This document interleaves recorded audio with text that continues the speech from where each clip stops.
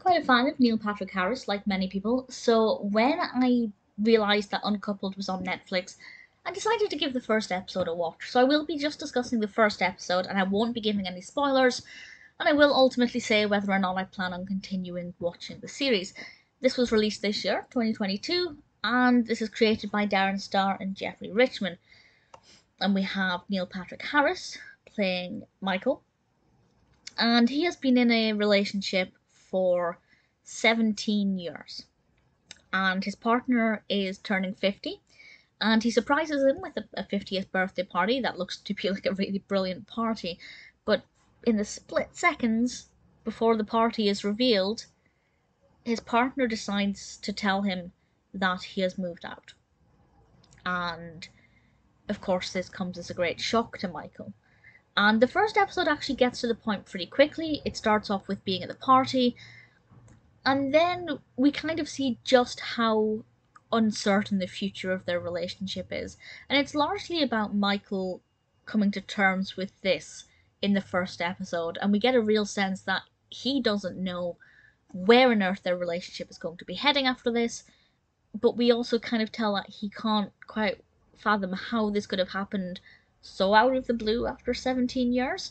And I feel like it's something probably a lot of people can relate to. It seems to be quite a common thing, unfortunately, that even if you've been in a relationship for many, many years, if one or both of you turn, a milestone age, it can cause people to reflect and to evaluate their life and their decisions and whether or not they are wanting to spend the remaining years in this same relationship. And I thought it worked really well. We really got to the heart of Michael's character. He has a real estate agent as well, and he seems to have a pretty swanky lifestyle. And I think that that's going to give us some pretty interesting, certainly narratives or subplots going forward. I really like Michael as a character, and I think that's why I bought into this, because it really gave us a lot of information very quickly, and it didn't really hang around. And I'm really curious to know what happens next. Is there any hope for their relationship? I don't know if this show is going to be about rekindling their relationship, or if it's going to be about Michael navigating being newly single after 17 years, and what it's going to be like in the gay scene. I don't know if I mentioned that. He is in a gay relationship. It's Neil Patrick Harris. He fits the role really well, of course.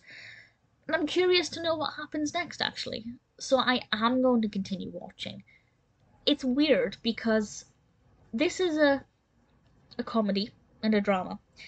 I don't think I laughed at all in the first episode. It is quite heavy going, quite emotional.